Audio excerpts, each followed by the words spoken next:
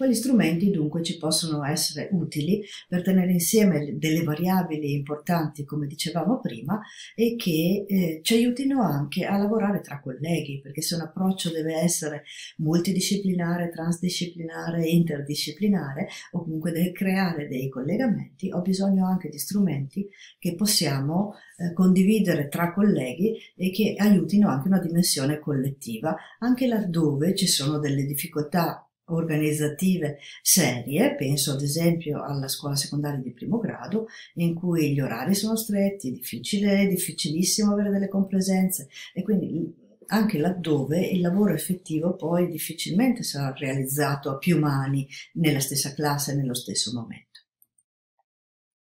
Innanzitutto ci ricordiamo che è importante condividere gli orizzonti.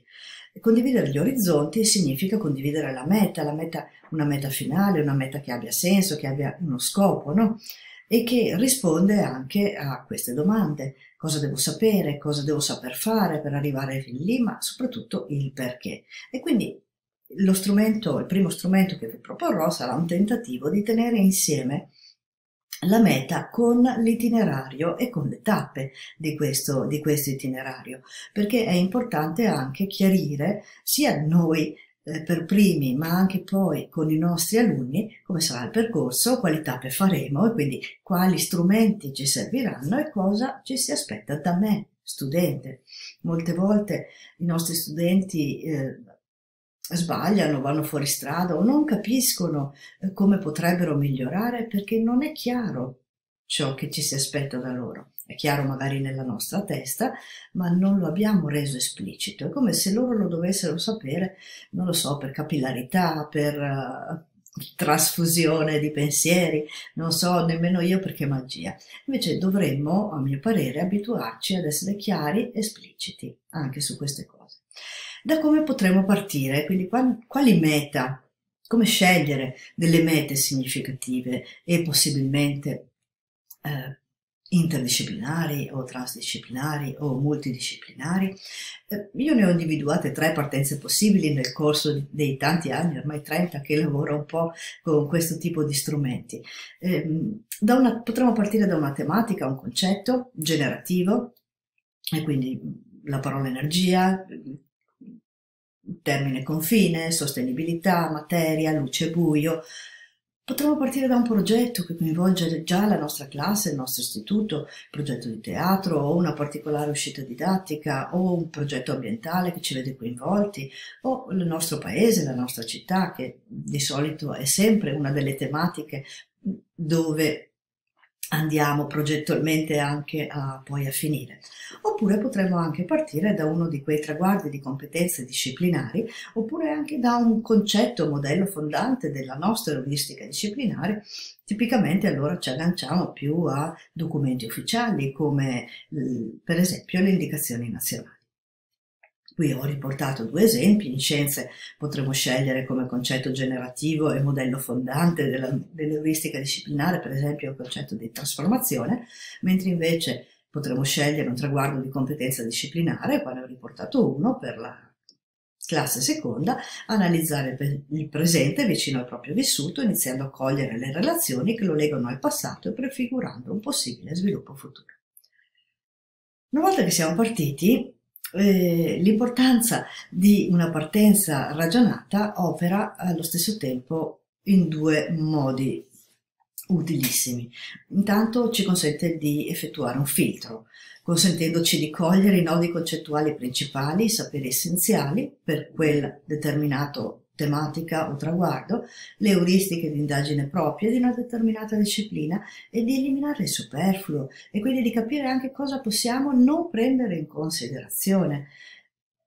Io ripeto spesso che i libri di testo non sono i programmi, i libri di testo non sono scritti pensando a delle finalità, ma sono un insieme di contenuti sostanzialmente.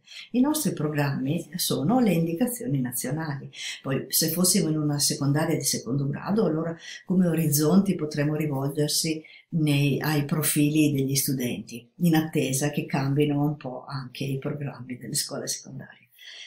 L'altra o l'altra operazione che fa la scelta di una partenza ragionata è che ci consente già di creare collegamenti, funzionano da aggregatori e quindi ci consente di creare collegamenti, di problematizzare, di espandere e di dare unità e coerenza al progetto in un approccio che apre proprio alla parte transdisciplinare, insomma la parte di collegamento. Cercare di chiarire tutte queste dinamiche all'interno di un esempio, ho preso un esempio di qualche anno fa ormai, in cui l'intera nostra scuola aveva lavorato per un intero anno scolastico attorno al concetto di equilibrio, o meglio, non solo attorno al concetto di equilibrio, ma diciamo che la parola equilibrio, il concetto di equilibrio è stato il tema che ha accompagnato tutte le classi durante momenti di tutto l'anno scolastico.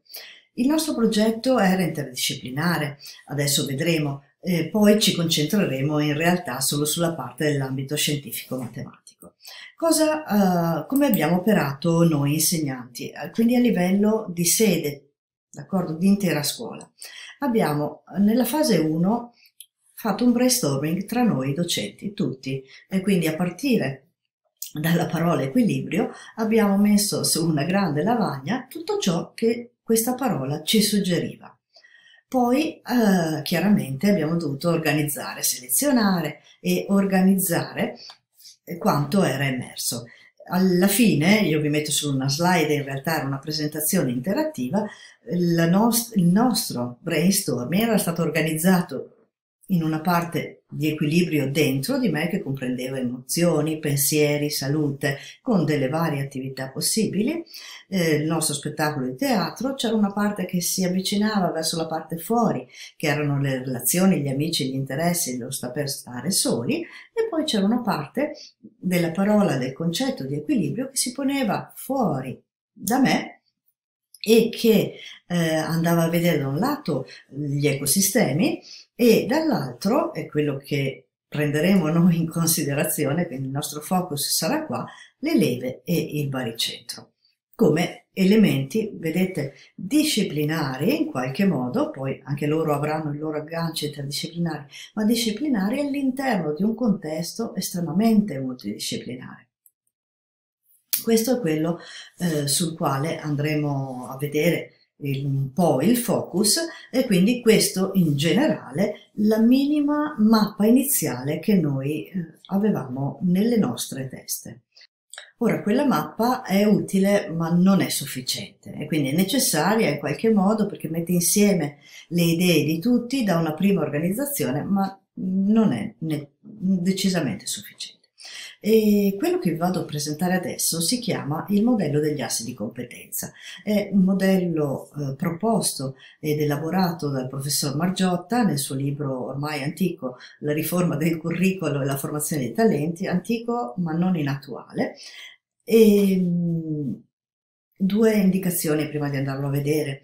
Allora, intanto come ogni modello è una semplificazione di un qualcosa che non è semplificabile. Cerca di semplificare una competenza una competenza complessa o padronanza, volendo utilizzare il suo linguaggio, in termini scolastici, tra virgolette, cosa che è un'operazione arbitraria abbastanza.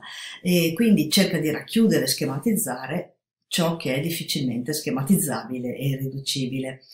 Perché? Perché la rete di intrecci che concorrono a formare questa padronanza non è riproducibile per intero e se la riproducessimo per intero non avrebbe più alcun senso per noi, sarebbe inutilizzabile e quindi come ogni modello ha dei punti di forza che è quello di permetterci una visione dall'alto come vedremo e dei limiti che è quella di essere poco dettagliata.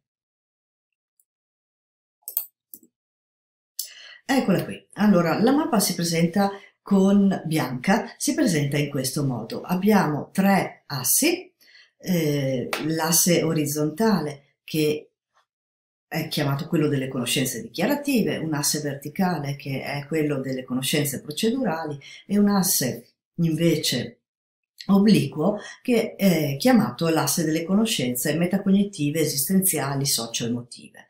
All'interno di questi assi ovviamente vengono definiti dei piani e il piano quindi più basso definirà l'incontro con i saperi e quindi il piano del delle conoscenze dichiarative, appunto.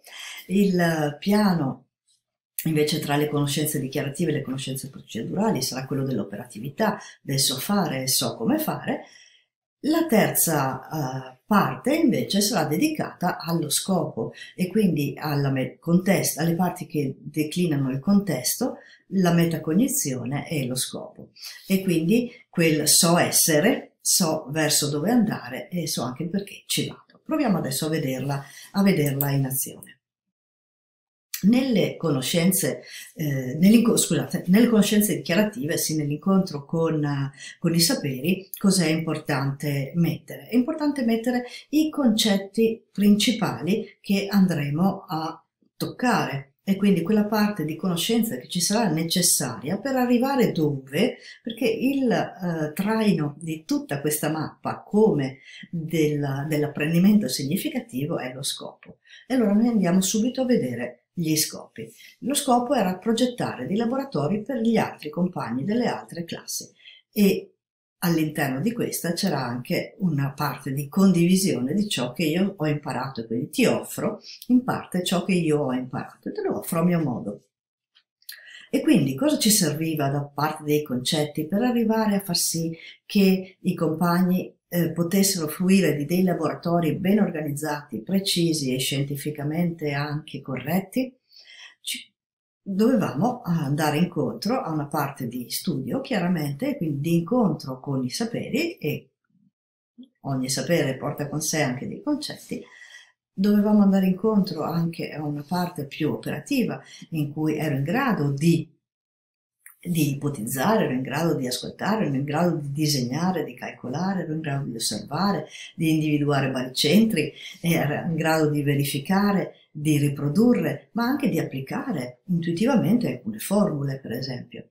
Ma arriviamo adesso alla parte terza, che è la parte di contesto. Perché arriviamo alla parte terza? Perché la parte di incontro con i saperi e la parte di operatività solitamente la mettiamo già all'interno dei nostri documenti. Sono le parti con le quali la scuola ha più confidenza, mentre invece la terza parte, che è quella trainante e quella fondante, è quella che molto spesso ci manca. Ci manca soprattutto in termini chiari.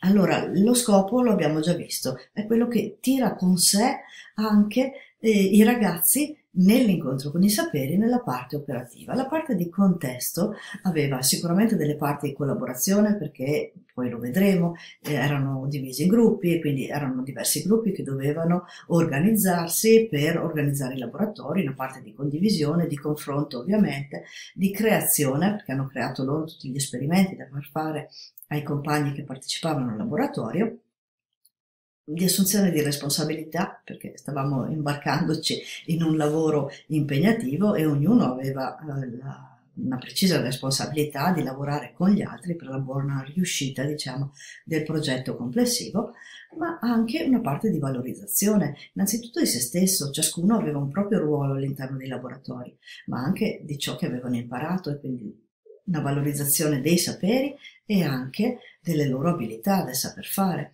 una valorizzazione anche degli altri compagni, perché non erano loro i protagonisti assoluti, ma erano l'insieme dei protagonisti assoluti, ma anche capire, per esempio, a quale compagno andava meglio un ruolo piuttosto che un altro all'interno del gruppo, dopo varie prove, perché tante volte non era così immediato capire che uno era più tagliato a fare una cosa, invece un altro riusciva meglio un altro pezzetto, diciamo così, dell'attività.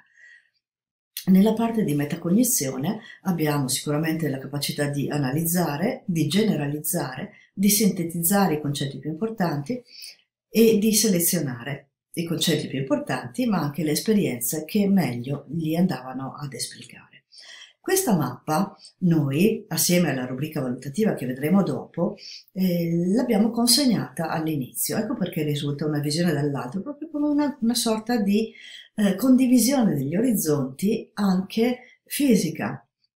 Questo è il lavoro che ci coinvolgerà per un mese, per esempio.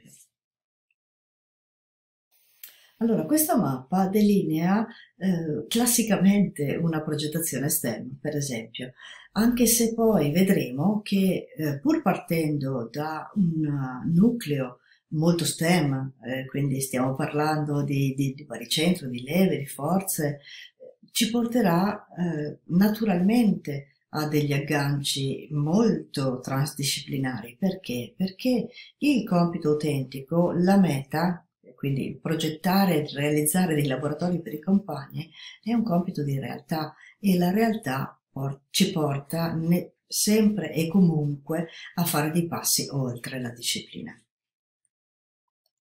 Il compito esperto, appena richiamato, quindi il laboratorio, che cos'è? Lo richiamiamo anche qui brevemente, ma in modo tale che siamo chiari di capirci. Il compito esperto è un progetto didattico, quindi è un qualcosa che è stato pensato per far emergere e rendere esplicite la competenza o le competenze che vogliamo promuovere.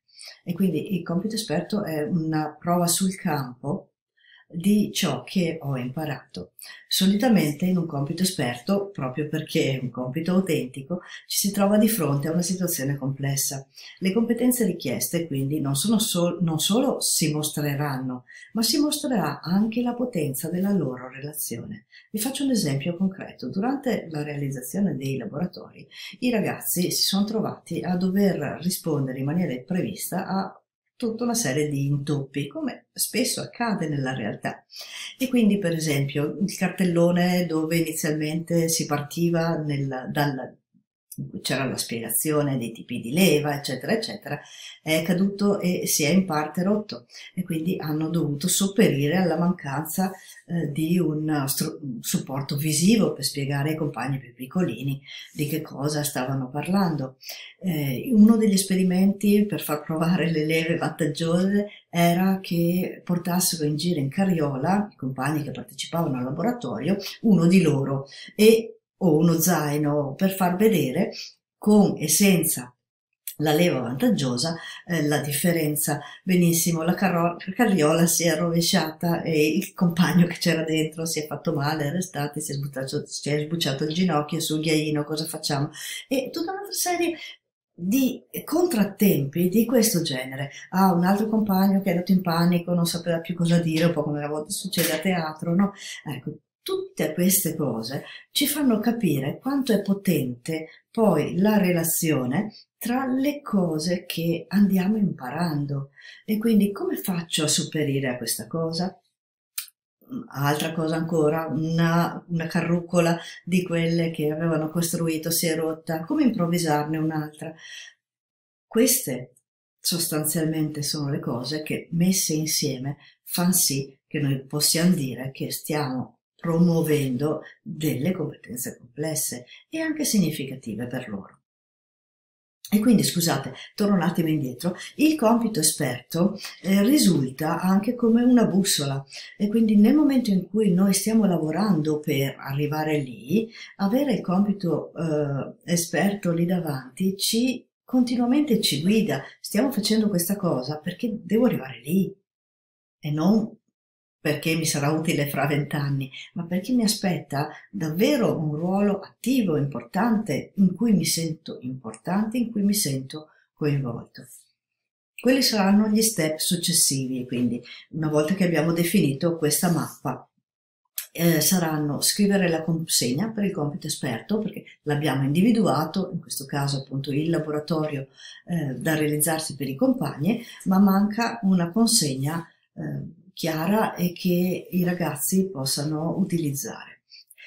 Preparare la rubrica valutativa o le rubriche valutative e poi, volendo, d'accordo, se siamo abituati a lavorare per unità di apprendimento o a scrivere dell'altro nel registro, potremo andare più nel dettaglio, tenendo presente però che così come un'unità di apprendimento è una griglia, flessibile, anche la mappa è flessibile. La mappa è una creazione nostra di docenti che non si è ancora confrontata con il contesto della classe, e quindi dovremo sempre stare pronti a rivedere ogni qualvolta la nostra classe ci mostri che non fa per lei. Come eravamo partiti poi? Anche all'interno di ogni classe eravamo partiti dalle loro idee, quindi scrivendo alla lavagna la parola equilibrio e scrivendo attorno tutto ciò che la classe in quel momento diceva, per poi ordinarle e darle ad approfondire. Tra l'altro la loro mappa aveva già numerosi collegamenti con la mappa che avevamo steso noi insegnanti, e quindi le due cose si prestavano molto bene non a combaciare, ma a essere così sovrapposte per dar anche a noi sono venute delle idee guardando le loro mappe, per esempio. Quindi abbiamo aggiunto delle attività e dei laboratori. Porto ancora con me un momento perché è importantissimo nel momento in cui noi andiamo a progettare degli itinerari che prevedano di lavorare con un approccio STEM o STEAM, che ci siano dei momenti laboratoriali e quindi dei momenti in cui noi invitiamo gli alunni a creare da sé i campi di possibile utilizzo. Ho riportato questo esempio della tapparella perché una compagna ad un dato momento ha ipotizzato che anche il meccanismo della tapparella presente in classe fosse una leva, e quindi ha provato, vedete nella prima fotografia verso sinistra, a iniziare una piccola modellizzazione con un pennarello, un rotolo di carta igienica, una carta, un filetto. Non funzionava benissimo, avevamo dei Lego che abbiamo utilizzato per tutte le nostre tante modellizzazioni appunto sulle leve, e hanno inventato insieme a una compagna un modellino un po' più perfezionato, ma si erano resi conto che il tipo di meccanismo che stavano utilizzando, quindi la ruota sostanzialmente non era quello corretto. Il nostro invece aveva un meccanismo un po' a macinino, a manovella. E quindi hanno provato insieme, si sono lanciate questa sfida, a trovare delle ruote dentate, ed è quelle lì che hanno modellizzato il loro ingranaggio per poi riprodurlo anche in maniera smart, elettronica, e quindi avevano una tapparella automatizzata. Questo perché nel momento in cui noi lasciamo che i nostri alunni esplorino la realtà ma anche la modellizzazione, vengono anche delle altre idee. È un tempo in cui noi insegnanti, il tempo del laboratorio, solitamente sospendiamo il giudizio, e questo nostro sospendere il giudizio apre a loro delle possibilità di esplorazione, di confronto con i materiali, con le idee, con i propri errori, con gli altri, che solitamente altrimenti non avviene. Eppure è qui, diciamo, il centro della fucina. Ecco. Scusate che non mi si gira la slide, eccoli qua. Altri momenti di esperienze sul campo sono state l'aver sperimentato proprio, per esempio, le carrucole con gli imbraghi, con tutto, l'aver modellizzato, l'aver studiato. E una cosa importante, per esempio, del compito autentico, e quindi che loro si siano assunti la responsabilità di progettare e poi dirigere questi laboratori, è che loro avevano preparato tanti esperimenti, ognuno di loro doveva spiegare e condurre i compagni fruitori del laboratorio in alcune postazioni, ma loro dovevano saper spiegare. E quindi cosa hanno inventato da loro stessi per allenarsi? Si registravano. Quindi uno parlava e l'altro compagno registrava, poi si riascoltavano per migliorare la spiegazione. E qua abbiamo uno dei tanti video, ne vediamo insieme un pezzettino, perché quello che sembra una perdita di tempo, voi immaginate il tempo che ci abbiamo dedicato all'interno di questa classe per tutte queste cose, e quindi anche il fatto di fare i video, di rivederlo, no, ci riprovo, sembrava una perdita di tempo. In realtà non è una perdita di tempo, sono proprio quelle esperienze significative che consentiranno loro di imparare e anche di testare con mano delle strategie di miglioramento che poi potranno utilizzare anche in altri contesti. Ne vediamo giusto un... Voi siete riusciti a capire come Artios riesce a sollevare la maestra Federica facendo avvicinare la maestra Federica al fulcro, che è questo, il centro di equilibrio. E invece la maestra... Ecco, metto in pausa. Ad esempio, quei cerchietti colorati di carta con le iniziali del fulcro, della potenza e della resistenza che loro hanno preparato e che utilizzavano durante il laboratorio, perché c'era questa prima parte di spiegazione, ma poi negli altri oggetti, nel museo delle leve quotidiane che vediamo lì, la pinzetta, il cavatappi, la forbice, dopo questa prima spiegazione invitavano i partecipanti al laboratorio a posizionare nel posto corretto il fulcro, la resistenza e la potenza, e era una cosa che si sono completamente inventati da soli. Questo per dire che quando proponiamo degli itinerari coinvolgenti e significativi per loro, loro solitamente danno il meglio di se stessi. E questa poi ritorna in termini di apprendimento e anche di soddisfazione. Vado avanti. No, scusa. Vado avanti. Qui giusto per farvi vedere alcuni degli altri percorsi che erano stati da loro progettati. Eccola qua la forbice dove gli altri avevano posizionato il fulcro, la resistenza e la potenza, e quindi c'erano carrucole, c'erano tapparelle, perché l'avevano sperimentata prima la tapparella da una loro idea e quindi l'avevano messa anche nel laboratorio, alla carrucola doppia, alla gru con l'ego guidù, alla carriola, quella che ha provocato anche l'incidente, ma va bene così. Tanto è stato il successo di questi laboratori e tanto è stato il piacere che questa classe ne ha tratto nel realizzarsi, nel realizzarli e nel vedersi capaci, che hanno chiesto di poterne fare anche uno serale per i loro genitori, che è andata benissimo. Perché? Perché anche i genitori che avevano visto che in un mese di scuola stavano solo facendo sostanzialmente leve e tapparelle, si stavano chiedendo cosa stessimo facendo. Voi lo sapete quanto me, quanto a volte il lavorare in maniera differente faccia alzare le antenne da parte di qualche genitore. Quindi abbiamo realizzato un'esperienza serale di laboratorio per i genitori, che adesso vi mostro, tratta in alcune fotografie, ma ecco i genitori alle prese con gli esperimenti sul baricentro, sulle leve, eccetera, eccetera. Dopodiché i genitori non hanno avuto più alcun dubbio sul tipo e sulla qualità del lavoro che avevamo proposto a scuola.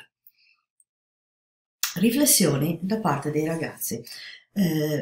Una riflessione relativa agli apprendimenti che ci hanno fatto, perché poi ne abbiamo parlato insieme, ho chiesto allora com'è stata questa esperienza rispetto magari a studiare altre cose in maniera più teorica. Allora la sintesi più significativa è stata che abbiamo faticato molto di più, ma ci sentiamo decisamente più preparati e soprattutto soddisfatti. Vedete la parte sommersa dell'iceberg come emerge, eppure emerge anche quella che dovrebbe già essere emersa, quindi la parte di preparazione disciplinare. Le due vanno di pari passo, ma sono rafforzate a vicenda. Cosa ha fatto la differenza? E quindi perché loro si sono messi in campo e si sono impegnati molto di più dal loro punto di vista? Intanto loro dicevano: il giudizio degli insegnanti ci importa molto meno di quello dei compagni, e quindi di fronte a un insegnante si può anche fare brutta figura, si può non studiare, si può prendere 5, si può prendere 4. Di fronte a un compagno non si fa brutta figura. Prima lezione imparata da parte nostra. Secondo, loro ci hanno detto questo, era reale, tutto ciò in cui siamo stati coinvolti aveva senso, e aveva senso perché era reale. Il laboratorio con i compagni per i compagni lo abbiamo realizzato e condotto davvero, il laboratorio per i genitori lo abbiamo provato con mano, e quindi anche tutti gli altri apprendimenti, quindi la parte dell'incontro con i saperi e la parte delle abilità, so come applicare le formule, acquistavano senso in virtù della realtà, della meta complessiva e del compito esperto che era stato individuato. Un'ultima chiarificazione. Significa che tutti avevano raggiunto un livello alto di comprensione e di utilizzo dei concetti e degli strumenti incontrati lungo il percorso? Assolutamente no, ma come accade in qualsiasi altro momento. Però significa che ciascuno aveva dato e fatto il massimo con ciò che aveva a disposizione e che quindi con il suo livello di partenza. Quindi vale la pena di selezionare gli argomenti, di trattare degli argomenti in modo significativo con del tempo a disposizione? Certamente sì, ne guadagniamo noi, ne guadagnano anche moltissimo i ragazzi.